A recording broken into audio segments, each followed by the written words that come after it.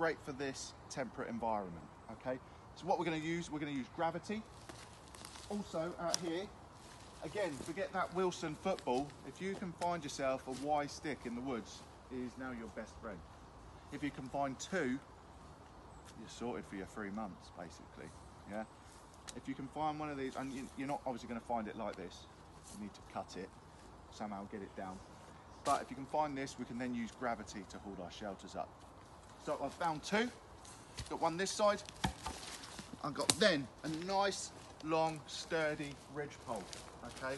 The bigger it is, the stronger it needs to be, obviously, okay? Because it's got to hold a lot of weight on top. You could then dig some sticks into the ground, sort of big poles into the ground, but we're going to use trees. Yeah, we found two trees that are just the right size apart, and then I'm going to hold my ridge pole up, just fits. Then going to get one of my Y supports and place it in. On the other side, exactly the same on the other side,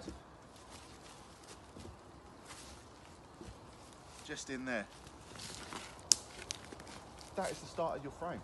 It's already up, it's already started.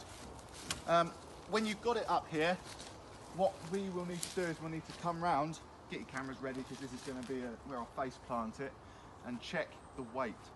If it can hold Ryan's body weight, it'll be all right, okay? Cheers. That's all right, mate.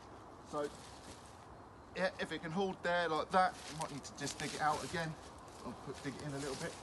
Then it will take all of that foliage, everything you're going to put on it. It's not going to, but if it was to snow, imagine that amount of weight that's going to be on top of there.